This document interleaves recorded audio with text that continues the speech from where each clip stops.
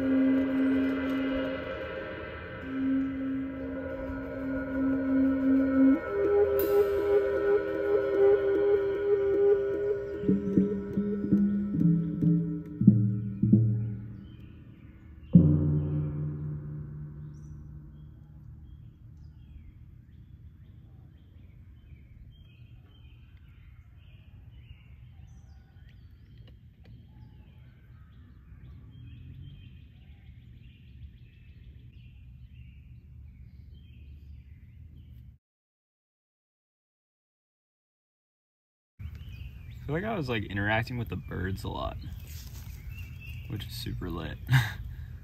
Like, I was like trying to mimic some of their noises, and that would like lead to a lot of like cool ideas that we had and like gestures. I don't know, like when you feel like leaves under your feet like this, and you like feel that. It's very grounding, like you feel like you're really like touching something like rooted in something else. And so then when you play, I think the beat feels really stable, and the like flow of it feels like it's like connected to the earth. And that's cool.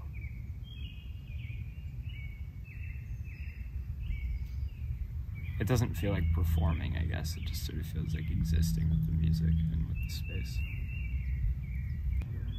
I don't think either of us were trying to like get somewhere. We were trying to just like do whatever happened and respond to whatever happened.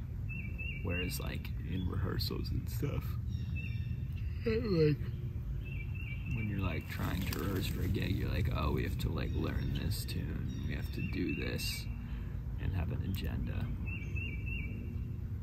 And it's nice to get away from agendas sometimes because they're very like overbearing and difficult to be at peace with, you know.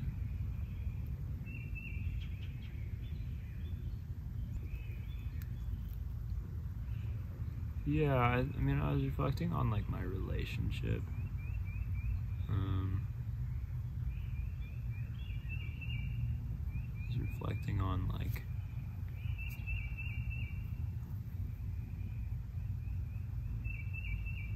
how I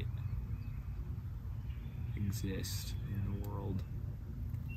Like, because I don't know, I feel like I've been so busy lately, and like I just like don't ever say no to stuff, and so I'm just like so busy and I'm trying to like do it all at once, and it makes it very difficult to just like feel really relaxed and at ease like when I am spending time with my friends or like in my relationship or whatever. Like, I don't know, like coming, like we kept playing that theme, like blah, blah, blah. And like coming back to that a lot and having that like sort of ground everything felt really cool, because it was like no matter where we like went, we were still like in the same place that we began.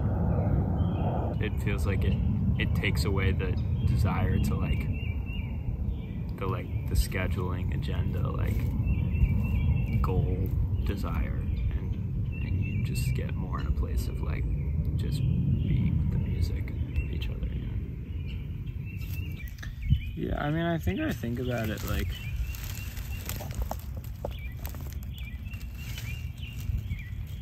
I mean, there is a big part of me that really likes being busy and enjoys that. Like, I don't get stressed about it, but the go, like, because it keeps me really occupied and it's sort of fun.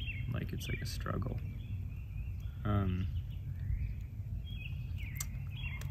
But I think, I don't know, like there's a very large part of me that really wants to like drop everything I'm doing right now and like go live in isolation in the woods, you know? Because I think, I don't know, actually I was talking to a few friends of mine the other day about like whether we want to live in cities or like in like the suburbs or something, like when we're older. And I was like basically saying that I think that you should only live in like the city or like the wilderness, and that you shouldn't really live anywhere in between, because like the city you get like all this exposure to like other stuff, and you can like absorb all this other stuff and like make it part of yourself. And so like that's one like really important thing. But another really important thing is to like, so that's like your sort of outward exploration. But then the other really important thing to do in life is like inward exploration. And so that's like why I think it's also good to live like sort of alone, like not around a lot of other stuff, and just like more with nature, where you can really just like reflect on the self and how you exist in your own space instead of like in relation to other people. And so like doing both like in a lifetime feels important to me. Like I want to do both. Like I want to, because like I grew up in Brooklyn, like I grew up in the city, and like I was always surrounded by so much stuff and was exposed to so much stuff, and that's like really shaped me, and I feel like that's really made me like who I am and has made me a curious person and like all that. But I think at some point I want to step away from that But it doesn't feel useful to step away from it where like you're not living in the city, but you're like still around a bunch of other people. Like I want to like actually be like away from stuff and like really just like be in nature. So I kind of want to move to Nova Scotia. Being part of like a much larger humanity and like seeing all these different kinds of people and like really like asking questions and being curious about that, but then also taking time to like really be by yourself and spend some time figuring out why you feel the way you feel without having to like try and explain it to other people all the time, you know? I feel like I can't practice in the way that I want to practice when I'm around other people.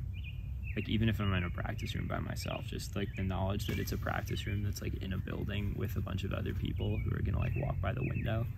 I'm like always like, oh, I wonder who's gonna walk by the window of my room. And like, I don't know. And like also like I'm just, there's not space in my day to like really dedicate to like sitting and kind of meditating with my instrument. And I think if I am gonna do that, I need to be like away from people. Like if I'm gonna do it in the way that I want to do it at some point. Like I would want to go like live in some very secluded area and just like practice and listen to music, but also like listen to the woods. And with that, what do you see as the pursuit? Just like a better understanding of myself in relation, well, of myself in relation to myself, but also of myself in relation to my instrument. And of my instrument in relation to nature, because like I feel like all like instruments came out of nature and are sort of like, they're just sort of like furthered natural things. Like a drum is like a almost natural object. And so I think like the more development you do, like the less natural it gets, but like its ancestor is like natural. I mean, if like thinking about like the bird calls, right? Like the stuff that we're responding to, like song is a natural thing. And so wanting to be a part of that and understanding like how my instrument derives from that, I think is part of it. Just understanding like how the music derives from that, you know.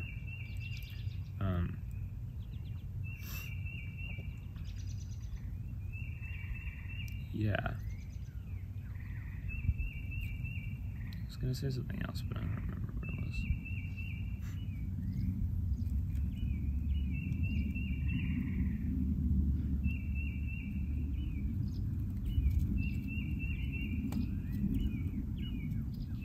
I feel like nature just like makes this immense space, and you can sort of do with that space whatever you want.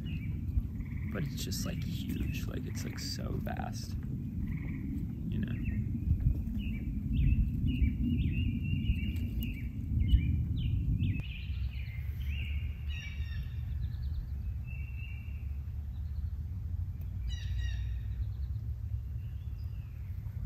I think the bees think my saxophone is a flower.